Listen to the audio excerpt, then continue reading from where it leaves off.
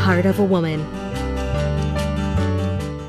Okay guys, we're back here again, and on set, Onika Mars, and we're talking about faith. Little faith, if that's all the faith you have, mustard seed faith, but we serve a big God. So Onika, we talk about so much, and who just came in, girl? I saw you, let me plenty, but you guys will see the real one, yeah? Onika, you're a single mother, a businesswoman, a prayer warrior. You're a mighty woman of God, and I'm not just saying that because you're sitting here. I've seen it. You've trusted God, and you've seen God come through for you. But before, something I really want to talk about, before we talk about being single, there's a story you told me about how you got your land. I always find that was such an awesome story, man. You know, just share it with us if you don't mind. Okay. Your faith. Good. About 2 years ago, or it could have been more, about 3 years ago, I've been trusting God. My children and I have been trusting God for a property to to house the store. Yeah. And one day I bought the newspaper, and I saw there was this property for sale, and I called, and the gentleman asked right away when would I want to see it, when would I want to view it. So I was like, but why is the man not telling me the price? He trying to make me view this place and not tell me the price? Yeah. Anyway, something deep down within, and it was probably Holy Spirit saying, viewing is free, why not? So I told him, I said, okay, it was, we spoke on Thursday, Friday. I told him, I said, okay, I'm available for an appointment on Friday. So I went to view the house. I had no down payment. There was a house already on the property? On the property, yes. Right. There was a house on the property. When I went to view it, I saw where my store could be there. You saw so that you know, it's about yes. vision, Yes. right? Yeah. And I said, God, if this is your will, let it be done. And that was the Friday I did the viewing. The Saturday, I always laugh when I share this testimony. I remember the lotto was 4-point-something million. Right. And I told my dad, I rushed off after work, told my dad, I said, Dad, you know, the lottery is 4-point-something million, and I really want to buy this property. And he said, well, everywhere in town closed. You could probably go to Glen Road. I said, okay. So I drove off. While driving in front of KFC, Scarborough, I heard a voice say, Onika, in whom are you trusting? Yes. And that was it. I went to the ice cream shop, B's ice cream shop, with my boys. We had ice cream, and I drove straight home because, you know, I was like, no way. Yes. You know you're not supposed to be playing lotto, Yes. but you know you're still trying to take a little chance. Yeah. Right. I went home, told my sister about it, and she was like, no, Nika, you had to be kidding. Who would get the glory? Anyway, long story short, Sunday I spoke to my pastor and asked him to agree with me in prayer for this property.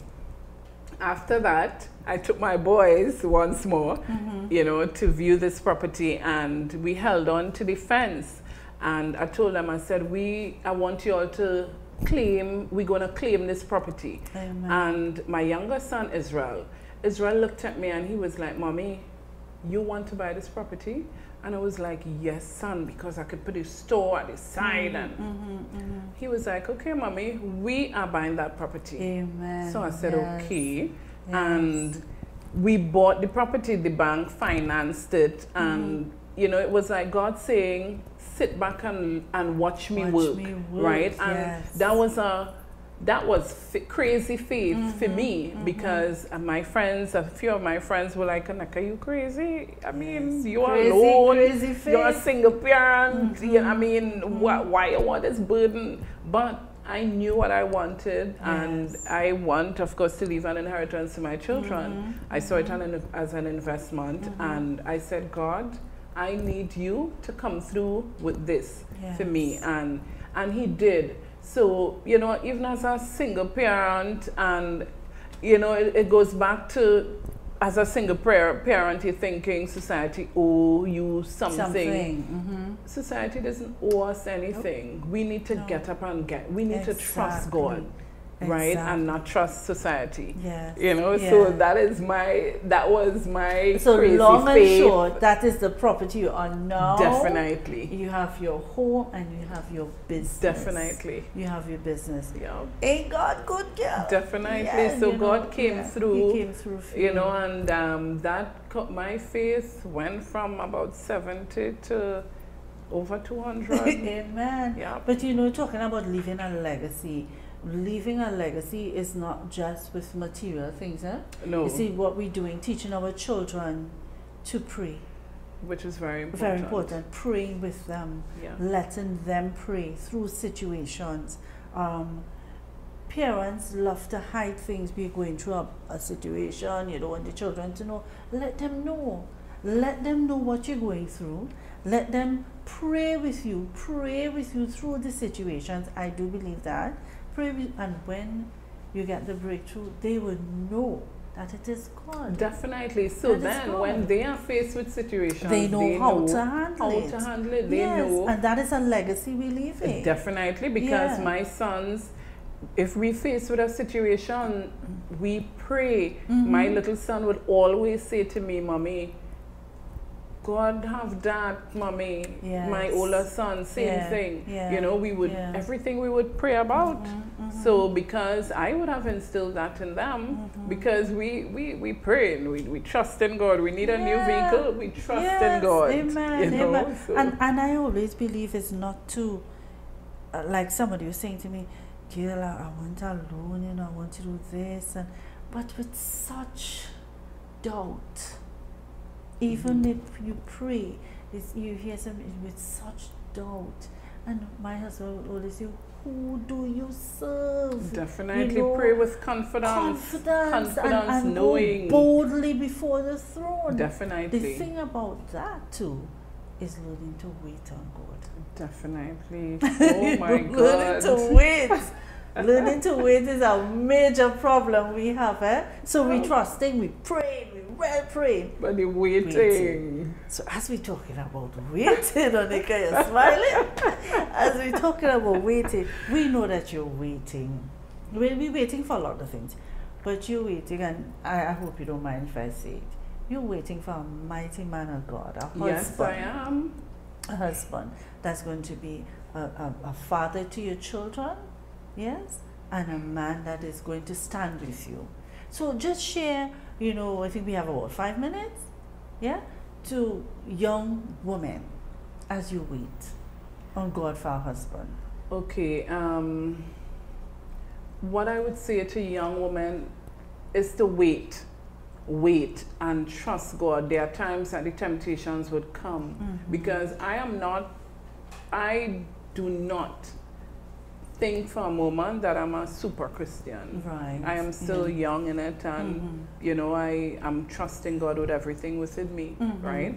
Temptations will come, but we have to learn to resist the temptations, because if we sin, it means that we would block our blessings. Amen. And because you're excited, well, for me, I am excited about getting my husband, and you know, I can't wait to celebrate. You know, and I will celebrate it. Definitely. You know, so it's like, why not? It is worth the wait. It is worth right? It is not about sex. It is sex is not my first priority. Sex should not be the first priority. What happens after the sex is over? Exactly. Right. You have a life, Definitely. So you want somebody who fear God, who love God with everything within him. He's passionate about who God. Love God before you. Definitely, because if he loves God, definitely have no issues. As a friend of mine say, inside. Definitely. And I always share with single women or women in general, it is an awesome thing when I hear my husband in the shower. And he's in the shower, and he praising, and he praising his God. I remember there are times I say, honey, you call me? He said, no, I just praise it. You know? But there's something about that makes me feel secure. Definitely. It makes me feel secure because it says to me that he puts God first. Definitely. And it's not like, you know, we saying, well, once you have a man that fears God, everything is perfect. Oh, no. He's flesh and blood. Definitely. He's flesh and So blood. a man that fears God, it means that he deals with situations differently. Exactly. Right? We would pray about situations, and there's no perfect situation. No perfect right? situation. So No perfect marriage. Definitely. We just need to work on everything, and it is so important to wait and, you know, celebrate as you wait for your anointing of celebration and excellence. And also, I believe, to taking care of yourself. Definitely. Preparing yourself for this man of God that he will send for you, because we have a lot of sisters that say, oh, waiting for a husband. But what are they doing in the meantime? They're not loving themselves. No. I enjoy every moment of my life. Exactly. I go out to dinner by myself. I go out to dinner with my boys. So it is not that I'm in a desperate situation. Yes. You know, I know when my husband comes, I would appreciate him. Yes. I would love him. Yes. I would, you know, so for me, it is an exciting time in my life. And I want to encourage the single women out there, wait on God, wait and trust him, because his timing is the best timing. And sometimes we may think what we want is what is good for us. And God knows that at times it is not what he desires for us. So when we wait on him, he will give us just what he will grant us the desires of our heart. And he knows exactly what you need.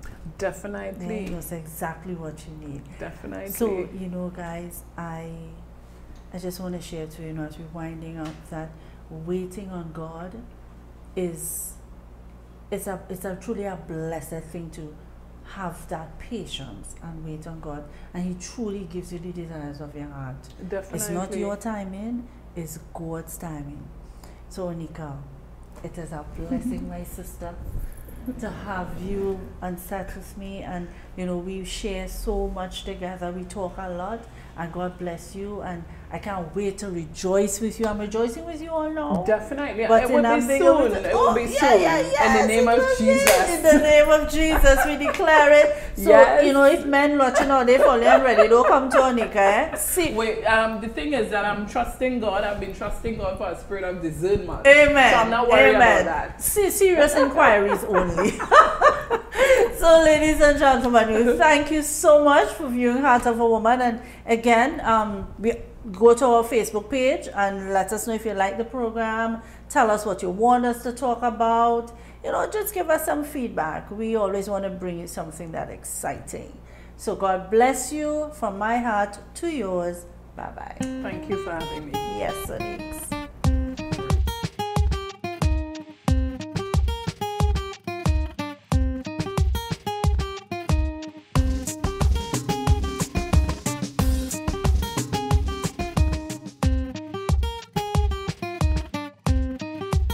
Clothing and accessories provided by Afro Gypsy Nook, located at 28th North Allfields, Lowlands, Tobago.